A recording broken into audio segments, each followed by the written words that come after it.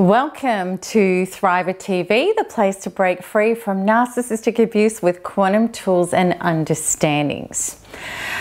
A big part of narcissistic abuse commonly is financial abuse, and it's one of the most widespread devastations in this community. And today's Thriver TV episode is all about that, and specifically how we can fall into financial dependencies and abuse with narcissists, what it all means, and how we can get out of that and heal, restart our life at any age and become financially independent and even abundant. Please know, I understand that there is other forms of financial abuse that we can suffer, which is like enabling and being siphoned out of our money by parasitical people, and I'll address that in another episode. But today's topic is all about our dependency and handing our power away in reliance to narcissists. Okay, so let's get going. It's a really rare person after narcissistic abuse who's not wiped out to varying degrees financially. For most people, myself included, it literally means starting your life financially all over again. And so many of you ask this: how do I get over the financial abuse? How can I leave when I'm financially dependent on the narcissist? And even when I do leave, how am I going to make it work in my life?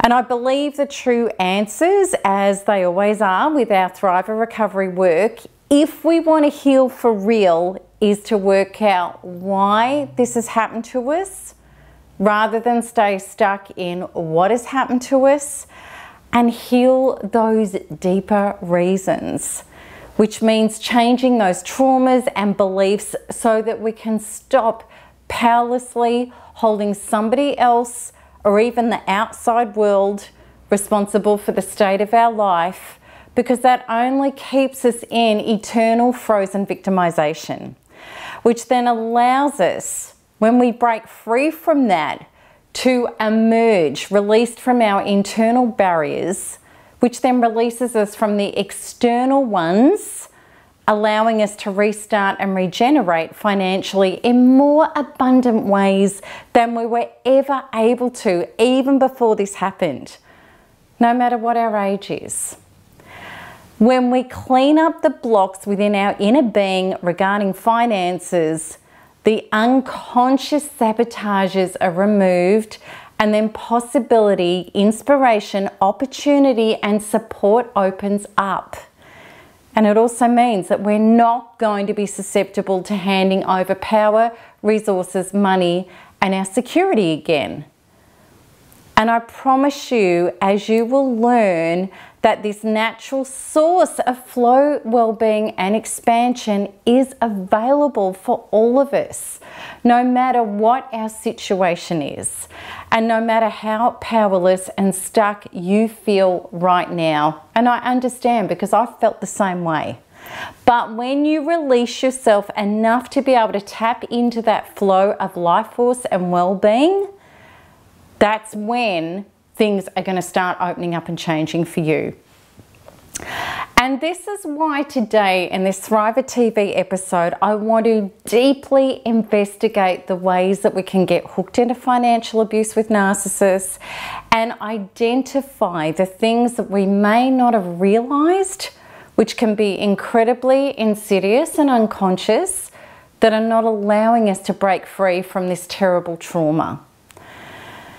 And more than ever now, I'm really realizing that what's going on with narcissistic abuse globally, in concert with our own ascension, which is our healing, our waking up and coming out of our trances, the healing of our consciousness, is to do with changes of era. And this is actually important for today's topic.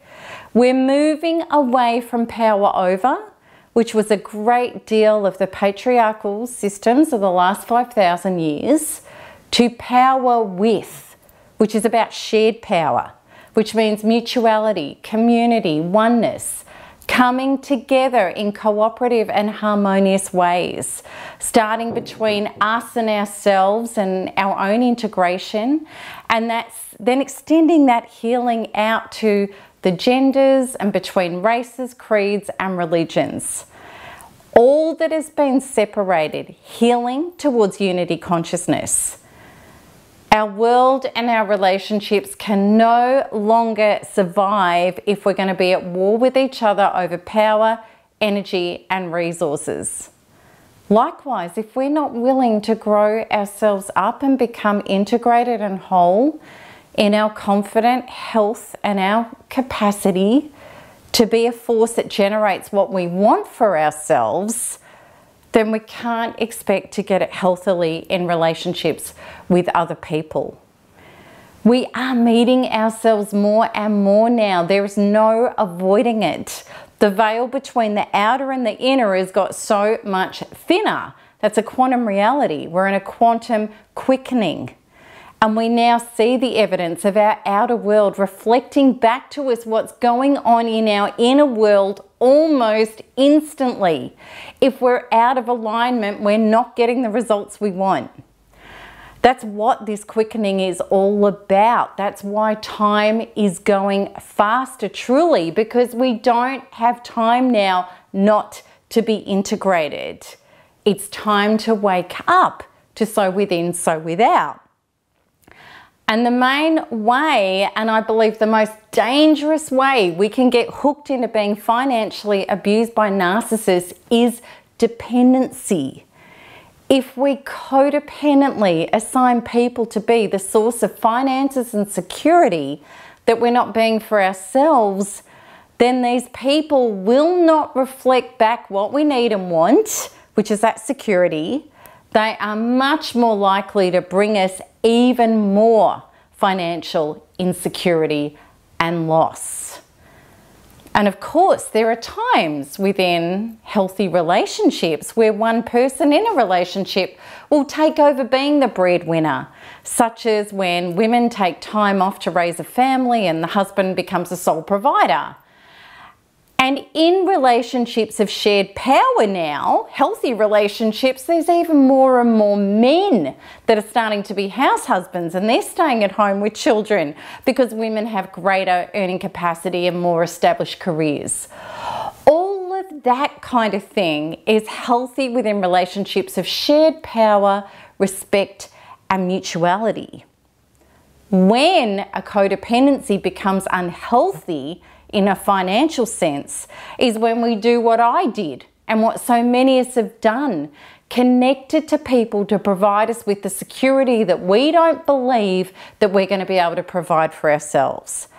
Many of us, myself included, had this feeling to the outer world, and on paper I was very successful, but I had this terrible feeling constantly that I couldn't survive on my own, I wouldn't be able to generate my own life, and I couldn't have a wonderful life without a partner. And in other words, what we do when we do that is we are truly not operating like healthy, solid adults, regardless of our gender, even though this specific issue is more common with women. So this means rather than being a healthy person looking for a whole partner, we still feel like an insecure inner child looking for a parent. And a lot of that's really unconscious at first. I used to do that, seek what I thought was capable, powerful men who would look after me in this way. And then I discovered that with their generosity and their finances came control, power over, and also my terror of leaving and not being able to survive on my own. These were the men who I also suffered terrible financial abuse from, so I ended up much worse off than before I even started with that insecurity. It's dangerous always if we're reliant on someone providing us what we are not as adults as yet providing for ourselves. Because then without this person, no matter how badly they treat us, We would feel empty, worthless, incapable, and insufficient. Because of this, we're likely to hand over personal rights. We're going to live not aligned with our true values, and we're also likely to experience abuse, even terrible abuse. Money is one of the biggest traps where we can fall into this. And we're in an egoic consumerism society where what people have is valued more than who they are on the inside. This is all about false selves. And when we believe a lifestyle and what we have is more valuable than our souls, and we don't listen to our emotional self, the language of our soul screaming in pain, and we start selling our soul to get security, hold it and keep it, then we truly are in for a very, very hard time. Because our soul is going to bring us back to the truth. Who you are, how you feel, and what grants you daily bliss is what is important. And none of what you have grants you that. What grants you that is only your aligned, connected relationship with yourself, life, and others, period. And the interesting thing is, when you get that right and you give up the props, lies, and inner disputes you are continually having to live a false life, that is when your true life, which includes sustainable, durable abundance, comes into focus. And you start generating it. But you can't get your true self and your true life through living a false life. Or after that disintegrates by simply ignoring the inner traumas and going after abundance first to try to rebuild. It doesn't work.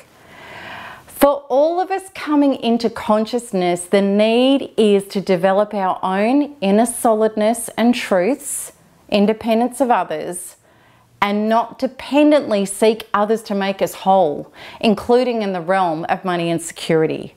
It's about giving up the attraction to people who grant you what you are not granting yourself, if that is what you are seeking. The relief from the insecurity of how can I survive on my own, and the egoic desires of money, believing that that's your identity, what you have. Like my dear friend Kerry, who I did a Thriver show with. She escaped a relationship with a successful narcissist who used to be her type, the business guy, who ironically caused her grave financial loss. And then that traumatized her terribly. But then, by working hard on herself to release that trauma, heal and become her own source, and ending up loving her ability for the first time ever to feel whole and complete by herself, she then met her partner who was a tradie, and Sean just happened to later, this gorgeous guy who I've met with my partner, he's just beautiful. Sean, as the tradie, just happened to hit it big in an internet business and became virtually an overnight success as a successful entrepreneur. And now both him and Kerry are incredibly abundant and successful. But in no way was she connecting to him as her new partner for security or money. She'd already got that going beautifully in her life herself. So be very aware of your motivations, because even when unconscious, we need to be really aware, even before we've done the healing work, because neediness will always bring you face to face with even more neediness on that issue, because you've not yet become what you seek on an inner level. Money is a massive area where this happens for people, and it was a massive area where it happened for me. And this is because money is a huge trigger. It's all about survival programs. So we need to understand this.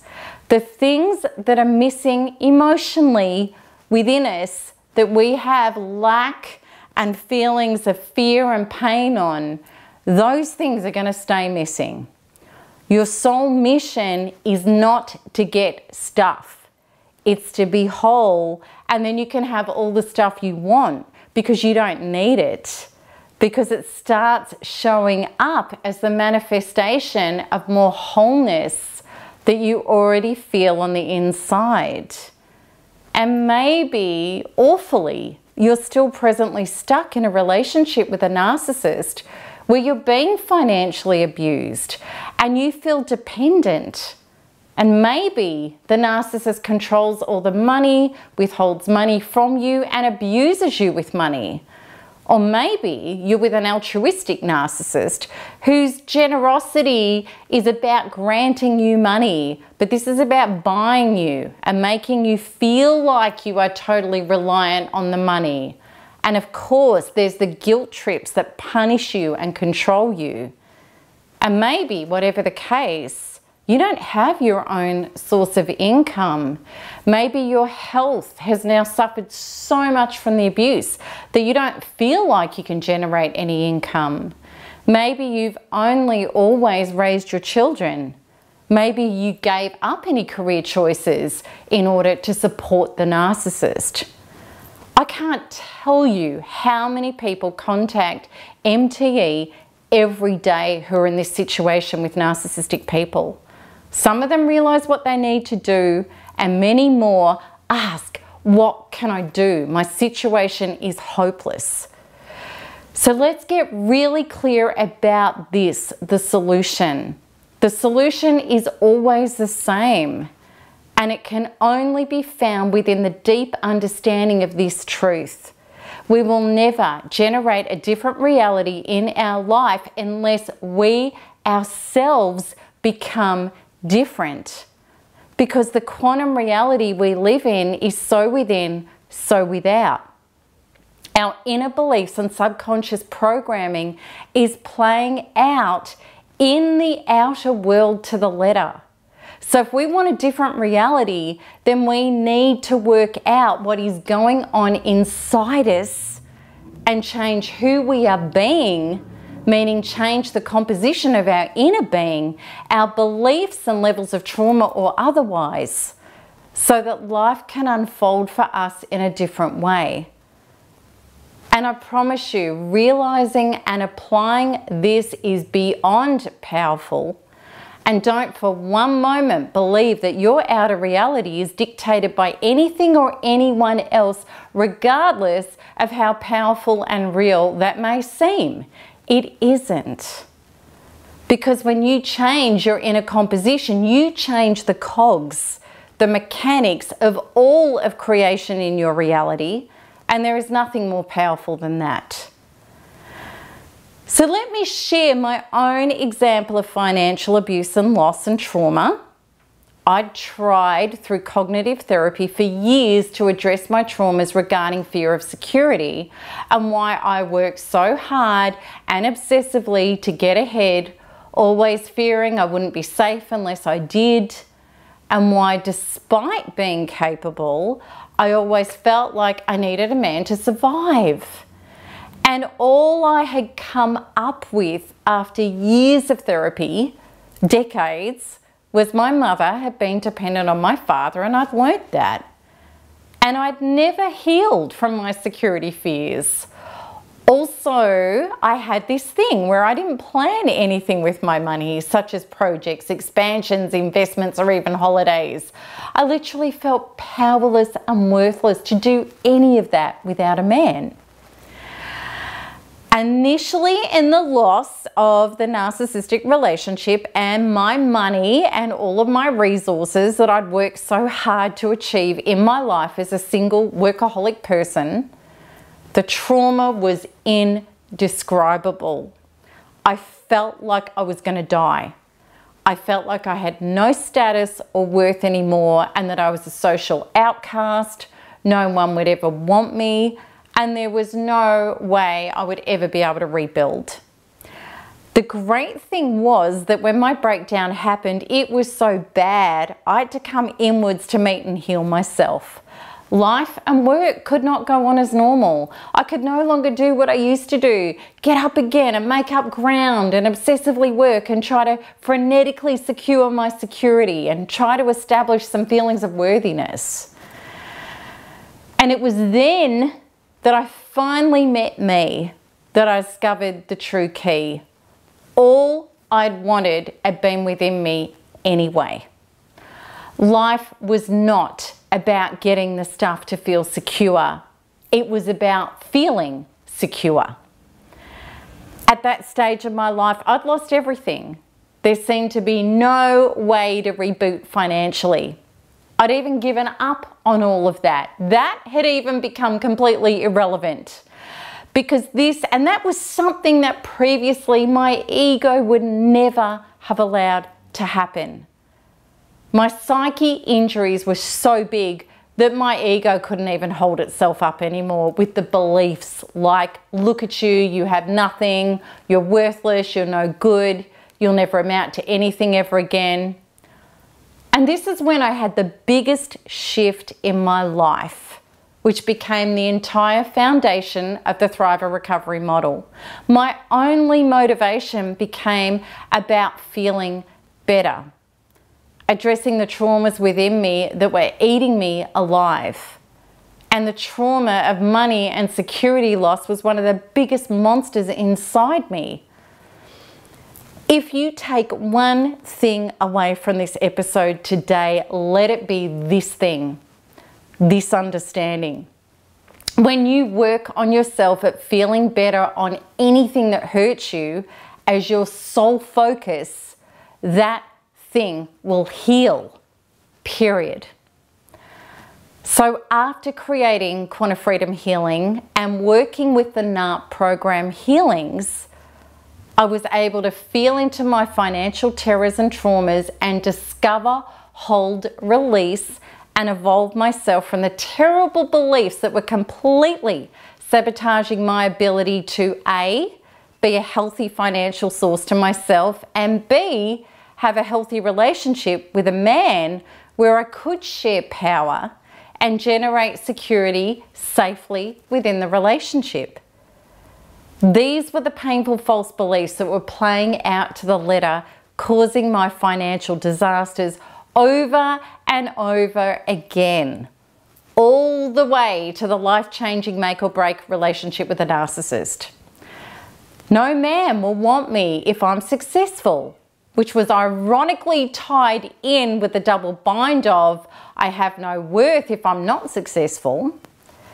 There was also, I can't secure life on my own, I need a man to do it. There was also, I'll be punished and rejected if I have my own life and independence. And I am nothing and no one if I'm doing anything in my life without a man. I also had beliefs directly related to thinking that money was evil and wrong and other people deserved it and I didn't, and God didn't want me to bless me with money and abundance. I had all sorts of generational past life and childhood programming beliefs that were not serving me about money. Please know, finances and money are areas in our life that are commonly in deep trauma and sabotage, and there can be lots of internal work to do on it. I had tons that I had to do on it. I used to make it and lose it and have to start from scratch all over again. That's what was happening to me constantly. What is great is when we do that work is the feeling of security comes, and that feeling of life force, God, source, creation, whatever your understanding of a higher power is flourishing us and nourishing us constantly. That feeling comes before the actual goodies for real arrive. And that's the only way it can happen. Once I found and loaded up and released and replaced my previous traumas with my higher self function on them, I instantly shifted. And back then, even though I'd lost so much financially and I still didn't have anything, I started to feel abundant. And this is so important to understand. What is missing stays missing. However, when we've released the trauma and we've replaced it with Source, which is our higher power, which has the ability to heal what we can't, when we have the feeling of it, then the physical evidence comes, because we don't need it to come. In essence, what is showing up is more of us. And truly, I don't like the whole law of attraction rap that we can get hooked into, which is visualize, imagine, feel it. It's putting ice cream on top of poop, it really is. I much prefer releasing our traumas and filling with Source, which is abundance, and simply being it for real without having to do all that effort.